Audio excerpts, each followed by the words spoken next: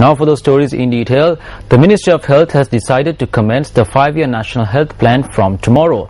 The Ministry of Health said that the plan was formulated to cover 24 units of the health sector. The National Health Care Plan consists of objectives for each unit in the health sector and funds that have been allocated to achieve the objectives. Now the Ministry said that the plans have been drawn up to control non-communicable diseases such as heart diseases, diabetes, cancers, strokes and high blood pressure. The plan also includes a set of new rules to minimize the use of cigarettes.